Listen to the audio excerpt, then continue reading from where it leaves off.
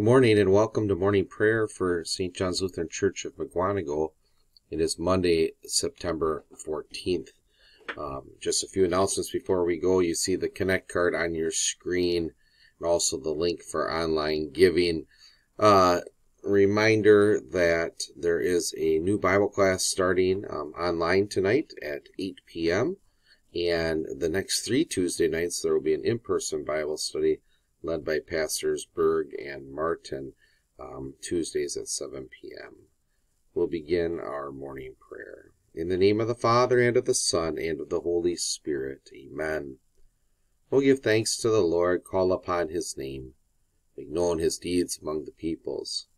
Sing to him, sing praises to him, tell of all his wondrous works. Glory in his holy name. Let the hearts of those who seek the Lord rejoice. Seek the Lord and his strength. Seek his presence continually.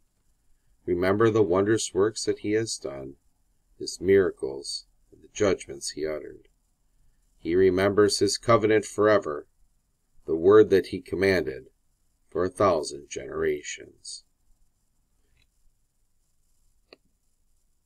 For our devotions this week, and interesting enough, figured out, if my math is right, we've been doing this for about 6 months now, able to put out these 5 devotions a week, and oftentimes, as true in pastoral ministry, what is intended to be a blessing for you, the viewer, and turns to be a blessing even more for the pastors who get to do this. This regular habit of morning prayer has been an absolute blessing for your pastors. For our devotions this week, maybe a little bit different topic. Thought each day I would just grab something that grabbed my attention from my daily blog reading or different things that I see as it relates to church and ministry, and just a little devotion on it. So today's, I'm reading off of a different screen here, from the Christian Post. The title, Grandparents' Day, Kids Need an Adult Who's Crazy About Them. I didn't know the history of Grandparents' Day. 1979, President Carter proclaimed the first Sunday after Labor Day as National Grandparents' Day. It was Lisa May Alcott who wrote, "Every house needs a grandmother in it." You can Google it. It's kind of an interesting article. But I was just thinking about it in the terms of the blessing of parents and grandparents handing down the faith to the next generation. This past Saturday, we had 2 private baptisms here at church. I had one at 9 a.m. Pastor Martin had one at 10 a.m. And during the baptism liturgy, we read from Mark's Gospel, chapter 10. And they were bringing children to him that he might touch them. The disciples rebuked them. When Jesus saw it, he was indignant and said to them, "Let the little children come to me, and do not hinder them, for to such belongs the kingdom of God. Truly I say to you, whoever does not receive the kingdom of God like a little child shall not enter it." And he took them in his arms and blessed them, laying his hands on them. I've said to many a parent and grandparent, I know how much you love your children. I know how much I love my children. Jesus loves them more. And so this is something that we are always reminded of, Jesus' care and concern for our children. It's why we bring our children to the waters of baptism. Jesus claims them as his own, says, "I'm not letting go." This is why we bring our children to the instruction of Jesus when it comes to Sunday school and Bible history and catechism instruction. It's why we find time to have our children in worship. We are teaching them the rhythm of what it means to be a child of God.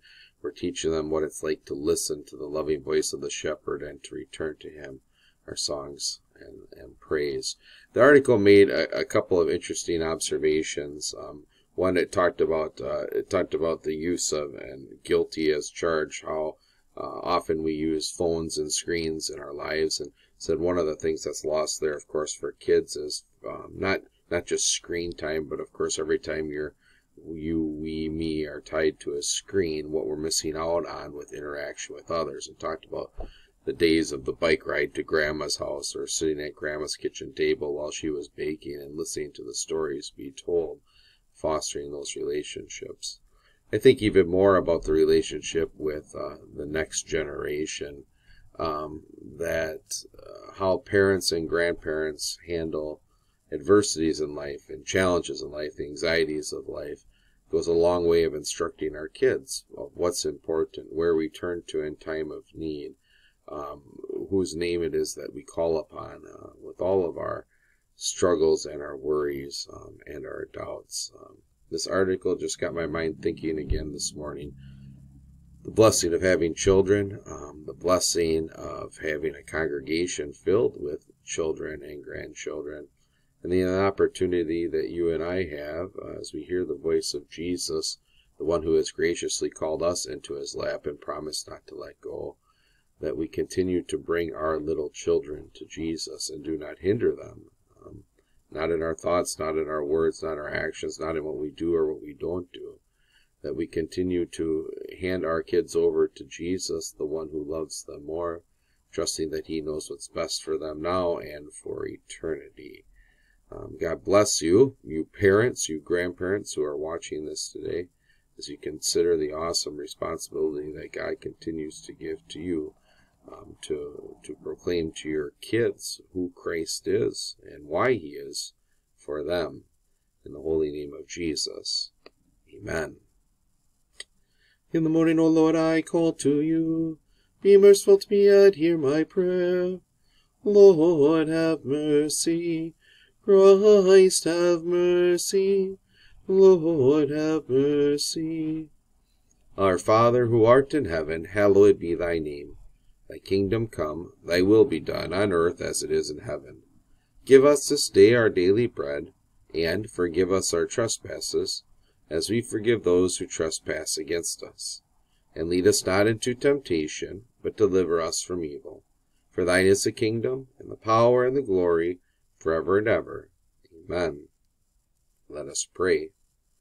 O Lord Jesus Christ, preserve the congregation of believers with your never-failing mercy. Help us avoid whatever is wicked and harmful, and guide us in the way that leads to our salvation. For you live and reign with the Father and the Holy Spirit, one God, now and forever. Amen. Let us praise the Lord. Thanks be to God. The grace of our Lord Jesus Christ, and the love of God, and the fellowship of the Holy Spirit be with you all. Amen. Before the closing hymn, just a reminder, it's Monday. There is worship here at St. John's, 6:45 p.m. tonight. We've also made available the recording from yesterday's services. And again, new Bible study on Zoom begins at 8 p.m. this evening. Have a blessed week in the Lord.